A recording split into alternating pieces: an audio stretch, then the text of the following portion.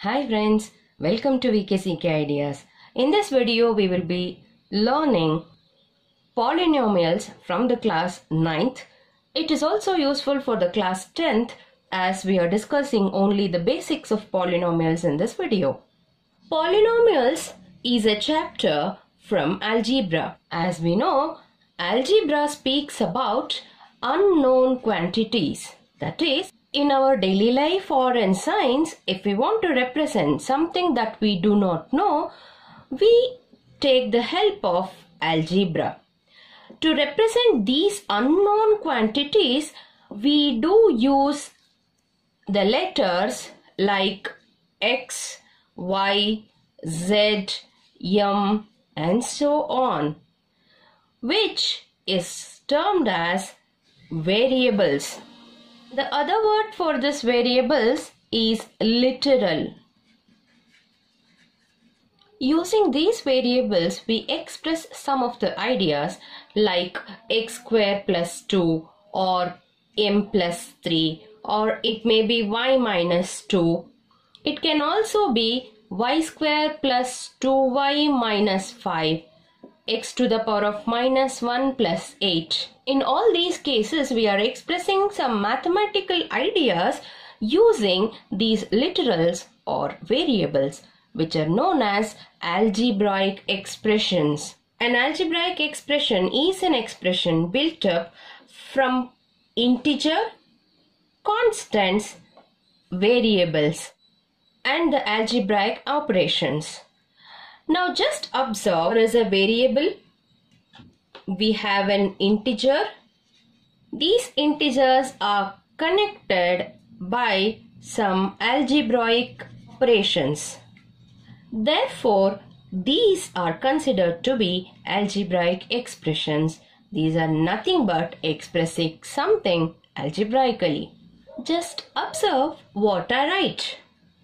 First one is x square plus 2, whereas here I'll be writing x to the power of minus 2 plus 3. One more thing, let me take 2y cube minus 2y plus 8. Here let me take x to the power minus 1 plus 2.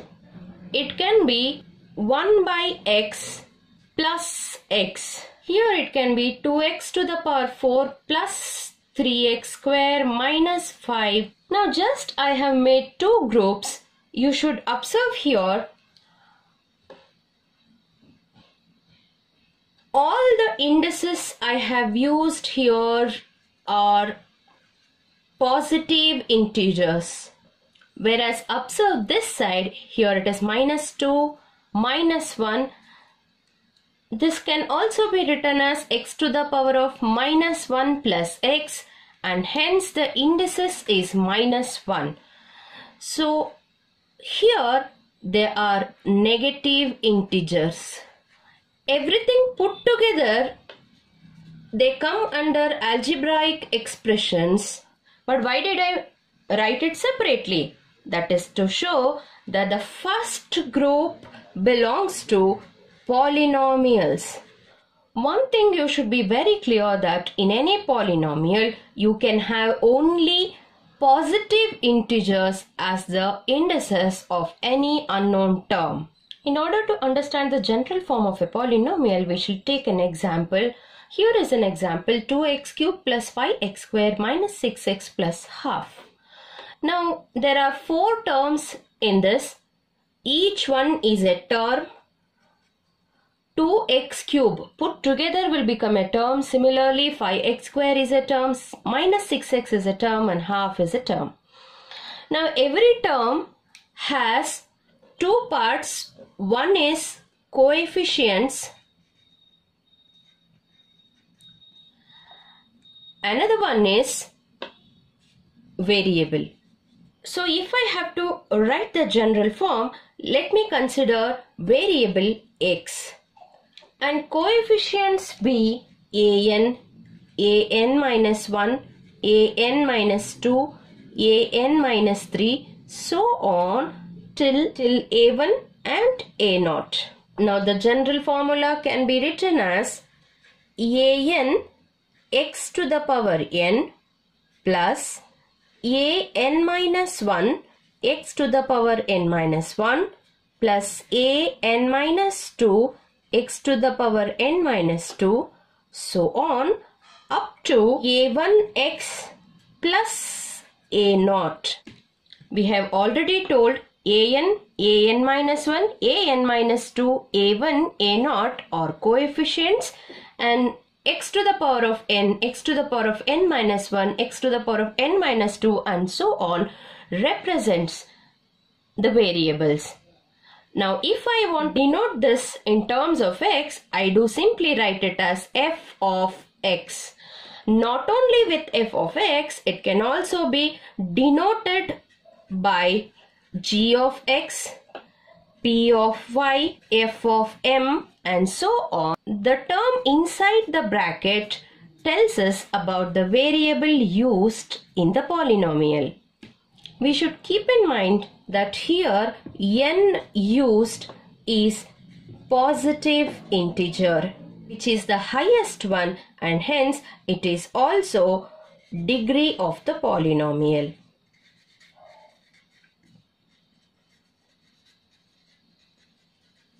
We shall understand degree of the polynomial with little more examples.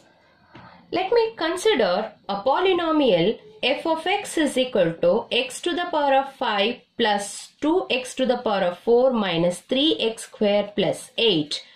Here the highest degree used is 5 and hence its degree will be 5. Similarly, we'll take one more example. G of x is equal to 3x to the power of 7 plus 8. Though it has only two terms in it, the exponent of the variable x is 7, which is the highest, and hence the degree would be 7. We'll take one more example, that is p of m is equal to 3m to the power of 5 plus 6m minus 8m to the power of 6 minus 3. Now simply looking at it, we cannot judge the degree as it is not arranged in the general form.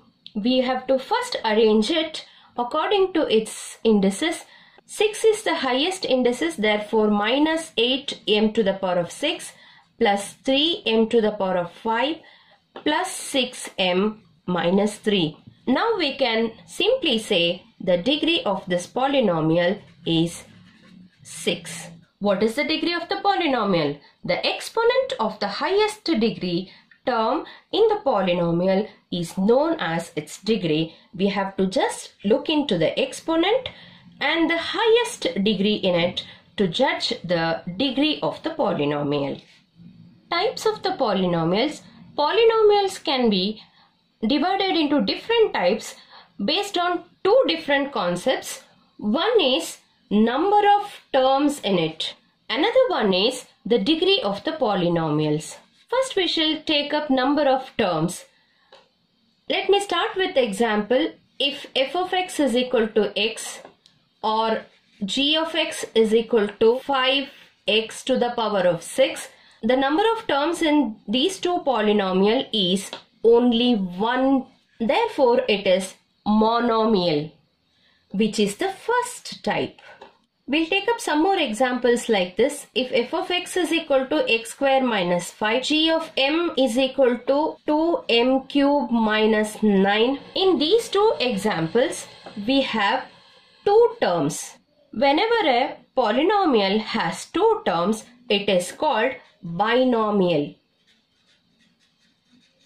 If you take up an example or a polynomial with three terms, for example, x square plus x minus 5, this polynomial has three terms and hence it is called trinomial. So we'll sum up. Based on number of terms, we can divide the polynomials into three categories: monomial, binomial and trinomial. Monomial has only one term, binomial has two terms and trinomial has three terms. Now we'll go further where the classification is done based on the degree of the polynomial.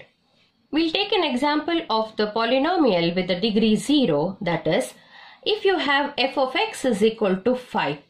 There is no variable term, so we can consider it as x to the power of 0.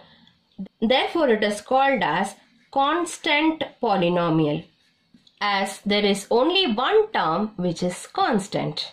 We'll take an example with the degree 1, that is f of x is equal to 5x. The degree of this polynomial is 1 as the exponent is 1, and hence it is called as linear polynomial.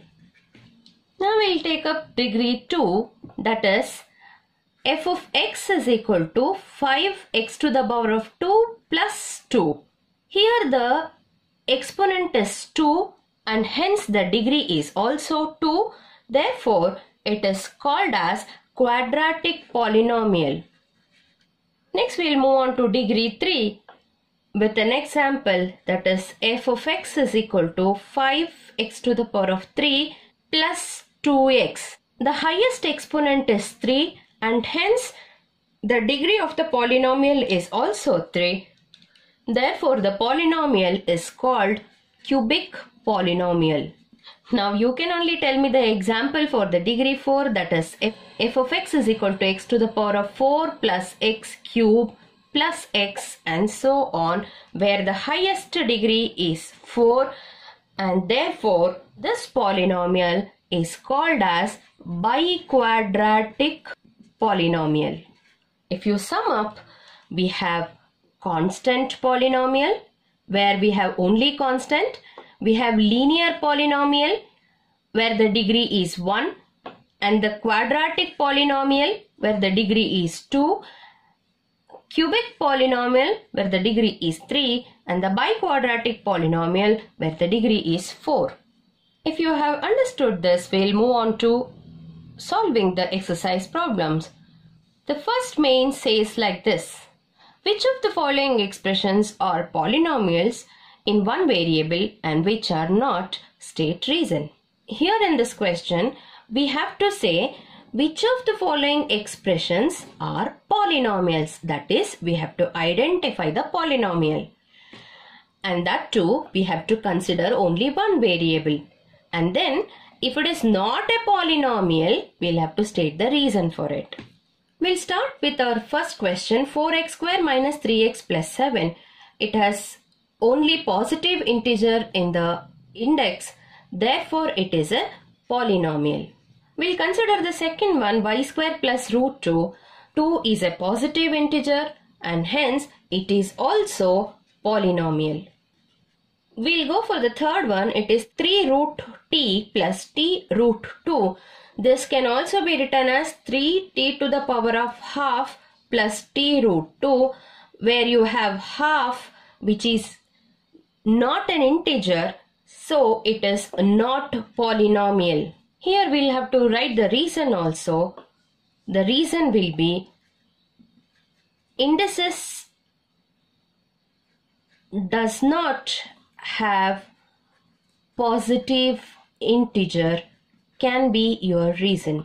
You can also write as half is a rational number, not an integer. Moving on to the next one, y plus 2 by y. It can also be written as y plus 2y to the power of minus 1.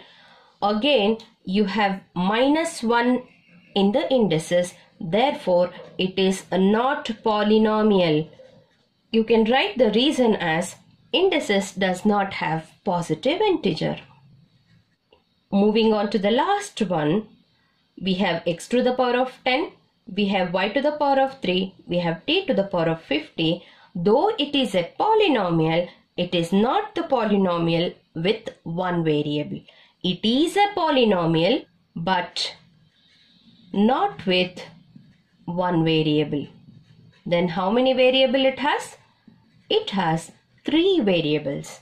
Moving on to the second main, write the coefficient of x square in each of the following. Let me make it clear. They have asked you to find out the coefficient of x square. So just observe, it is 2 plus x square plus x. We have x square here. There is only one x square. So it is understood the coefficient to be 1. Therefore, coefficient of x square is 1. Second one is 2 minus x square plus x cube. We have minus x square. Whenever there is nothing, we'll write 1 as its coefficient. If I ask you to give pen, you will give me 1 pen. Therefore, whenever there is nothing, we'll just write 1 as a coefficient. Therefore, coefficient of x square is minus 1. Third one, pi by 2 x square. We have pi by 2 as coefficient of x square. We'll write it. Fourth one, root 2x minus 1. We do not have a x square term. For your clarity, we can write it as plus 0x square, and hence the coefficient can be 0. The coefficient of x square is 0. Next, we will move on to third and a very beautiful main. Give one example of binomial of degree 35. You can choose any binomial. Binomial will have 2 terms and the degree should be 35. So let me write it as f of x is equal to 5x to the power of 35 minus 8. You can write any polynomial like this. Second one is monomial of degree 100. The degree should be 100. That is, the power should be 100, but it should be a monomial. So let me write g of x is equal to x to the power of 100. Next, we will take up the fourth main. Write the degree of each of the following polynomials. We'll read it. 5x cube plus 4x square plus 7x. The highest power is 3. Therefore, the degree is also 3. In this case, the highest power is 2. Therefore, degree is 2. Here, the highest power is 1. Therefore, the degree is 1. Here, we do not have any variable. We can assume it to be x to the power of 0. Therefore, the degree is 0, which is a constant polynomial. Again, if you want to relate this to type of polynomial, degree 0, we can write it as constant polynomial. Degree 1, it is a linear polynomial. Degree 2, it is a quadratic polynomial. Degree 3, it is a cubic polynomial. Friends, we shall move on to the fifth main. Here it says classify the following as linear, quadratic and cubic polynomial. So what we should do? We should first write the degree of this polynomial, then we can write the type easily. First sum is x square plus x. The degree is 2, hence it is quadratic polynomial. Here the highest degree is 3, therefore it is cubic polynomial. Here the highest degree is 2, therefore it is quadratic polynomial. And the highest degree here is 1, and hence it is a linear polynomial. Here also the highest degree, that is 3t, therefore the highest degree is 1, therefore it is also linear polynomial. Now it is simply r square, the highest degree is 2, therefore it is a quadratic polynomial. Observe the last one, it is 7x cube, the highest degree is 3, therefore the degree of polynomial is also 3, therefore the type should be cubic polynomial. Hope you enjoyed solving these mains in your polynomial chapter. We'll meet in the next video with little more sums and little more concepts. Do not forget to like, share and subscribe VKCK. Thank you so much for watching.